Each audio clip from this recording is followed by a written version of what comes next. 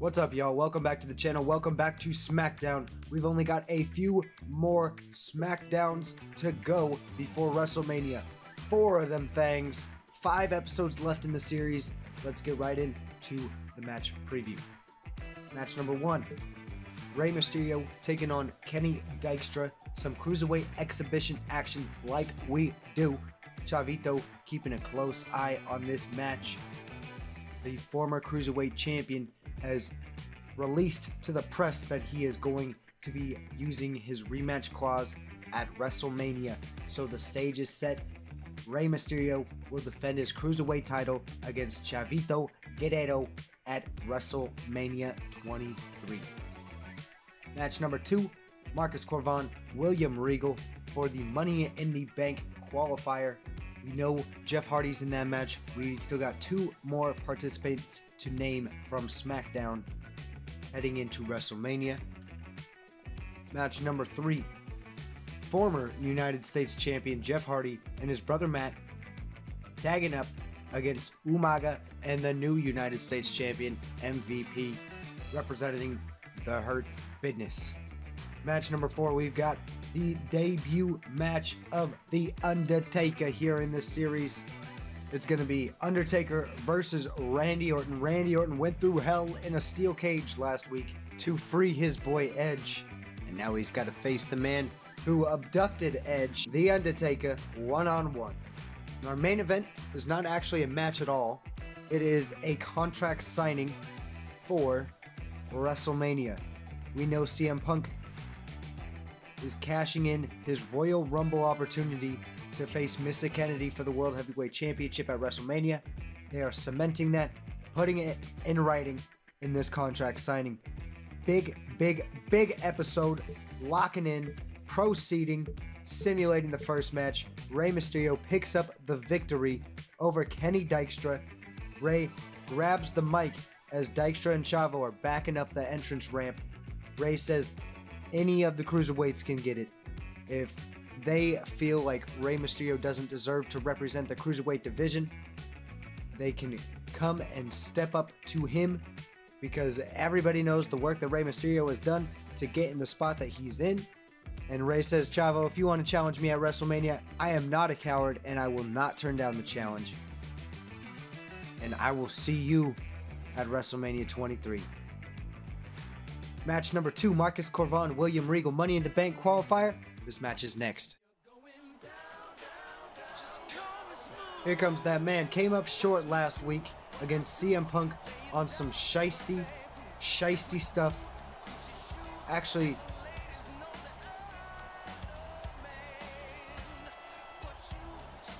really looked good in that main event. I thought he was going to pull it out, get that WrestleMania title shot. Unfortunately, CM Punk, no one caught him using the ropes. But Mr. Corvan has got an opportunity here to get himself another title shot if he can win the Money in the Bank match. If he can qualify for the Money in the Bank. We'll see how it goes for the Alpha Male. But first, he's got to get through the boy, Willie Reeves. He's as tough as they come. One of the most rugged superstars on the SmackDown roster. William Regal, the former United States Champion. Maybe he's the one to win the Money in the Bank match and plug his name into that main event scene, onto that list of prestige World Heavyweight Champions. What a universe, what a universe. Here we go, this match starting off fast. William Regal ducking Corvan. Corvan sent running, and William Regal puts Corvan on the ground rather quickly. But Corvan, you know it's going to start off a little back and forth. These two know each other well. They've been in the United States title picture together for quite some time. But now, who is going to be able to separate from that mid-card into that upper echelon, that main event status? Is it going to be Willie Reeves or is it going to be Marcus Corvan?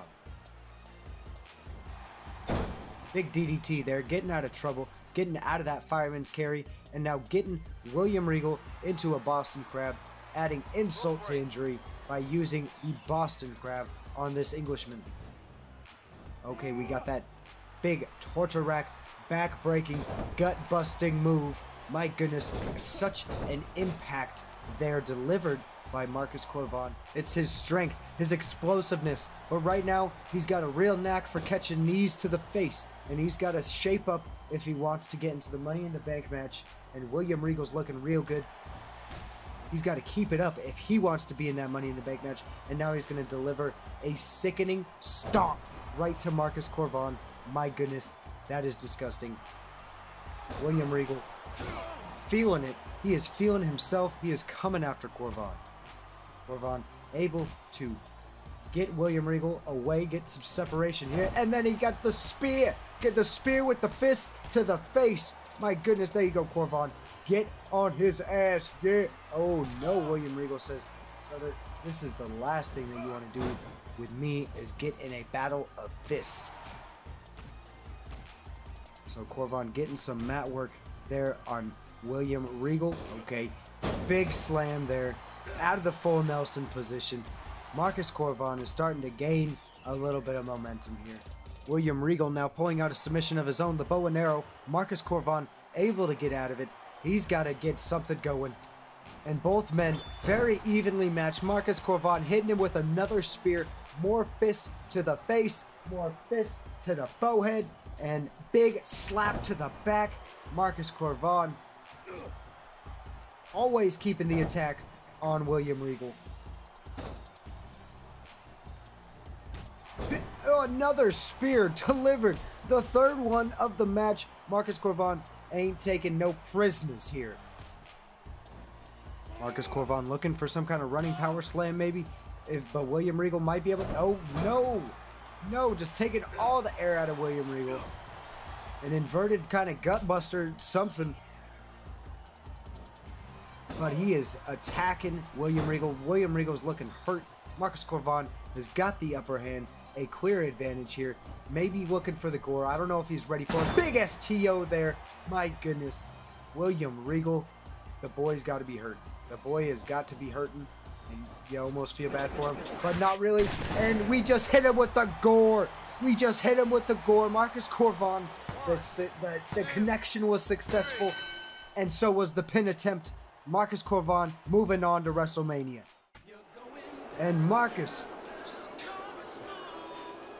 he has got his sights set on the Money in the Bank contract. He's going to get a world title shot somehow. Somehow, some way, if you ask him. He's got a few competitors in that match who are extreme top tier talent. Can he pull it through? Match number 3, tag team match. We are simulating this match. The Hardy Boys pick up the victory after Chris Masters interferes and makes his mark against his former stablemates, running buddies, and best friend in MVP. We got Jeff Hardy, Matt Hardy picking up the dubski. Chris Masters distracts MVP. Umaga gets out of the ring to take care of Chris Masters. However, Umaga is the legal man, Matt Hardy the legal man, and Jeff Hardy, after Umaga deals with Chris Masters, Jeff Hardy just takes out everybody. Matt Hardy's still in the ring. The Hardy Boys win by a countout. Moving on, our next match, Undertaker, Randy Orton, one-on-one. The first look of the Deadman here on Smackdown. It's next.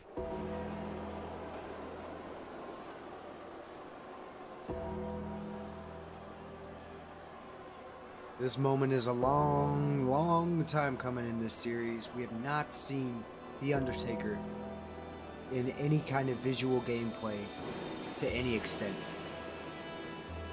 But the time has come where Smackdown is graced by the presence of the Deadman.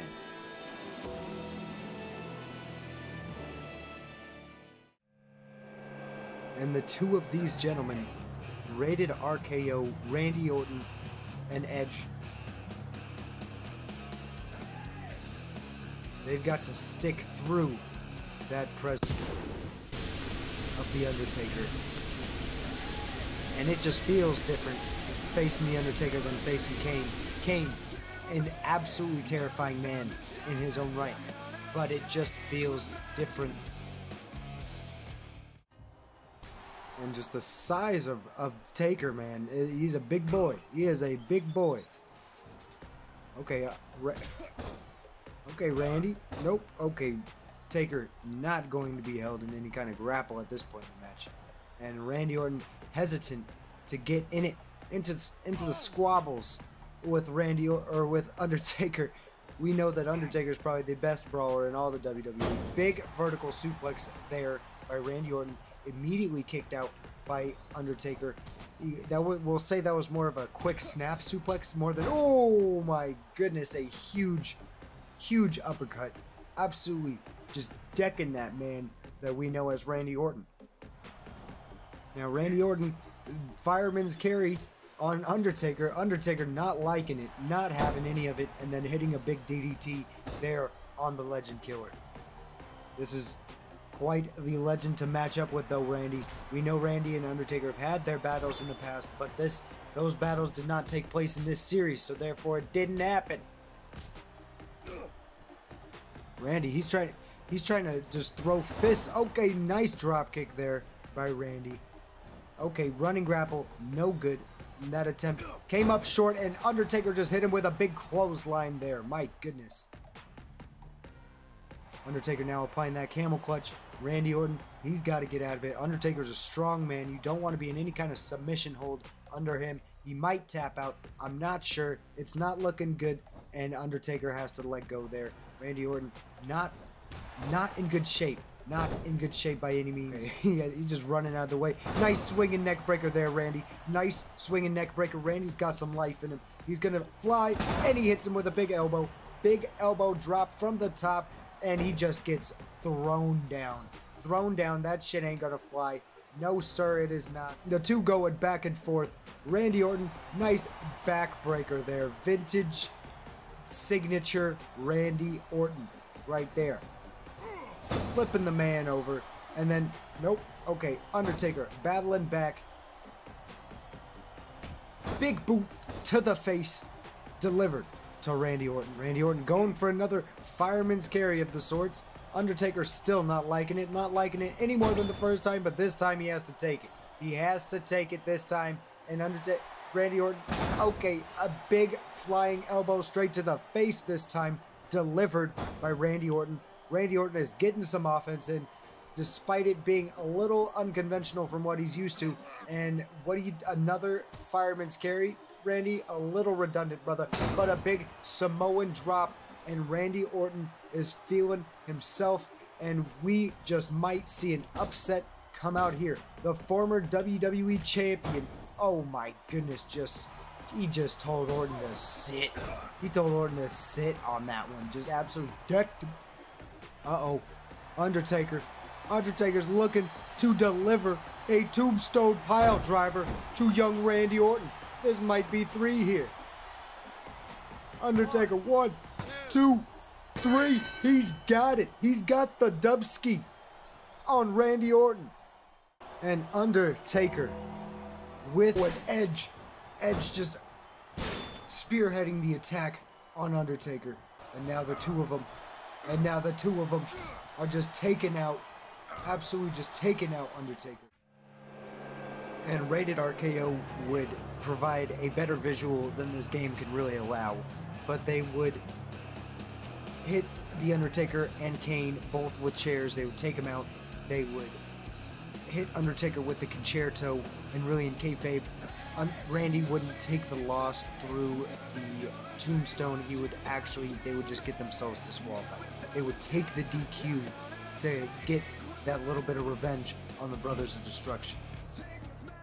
Rated RKO takes out The Undertaker, gets a measure of revenge for The Undertaker abducting Edge. And then in the main event, you see we simulated it.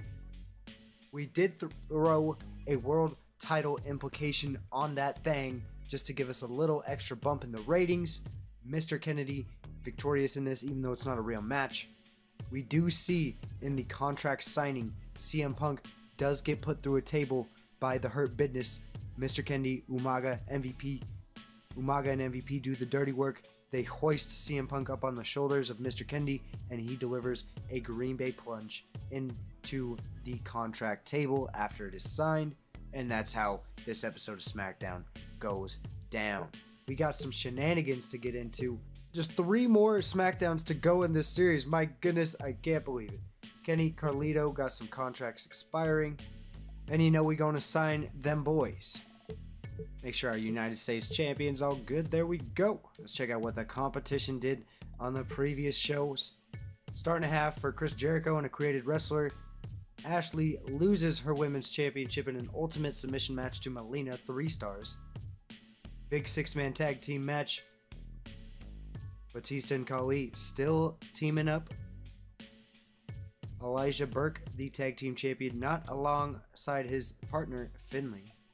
Finlay takes on Sandman in a steel cage match. And then John Cena loses to Candice Michelle and JTG in a singles match. 4-star show here for Raw. Make it make sense. 3-star show for ECW. 2 blank matches. Kelly and Mickey defeat HBK and Rick Rude. Tori and Mark Henry defeat Snitsky and Sabu. Triple H and Ric Flair defeat Johnny Nitro and Shad. Doesn't make sense.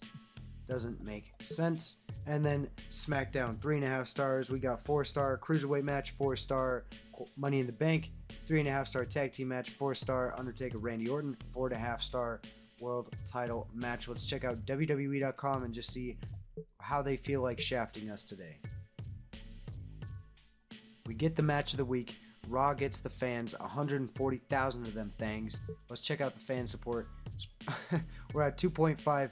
I don't know what happened, guys. I really don't know why they don't like giving us the rankings. But we got the Power 25 here.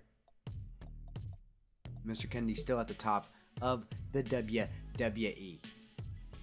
That's going to do it for our episode, guys. Thank you so much for watching. Make sure you vote in the community tab which brand we go to for our next series. Until then, take it easy, stay tuned. We'll catch you later.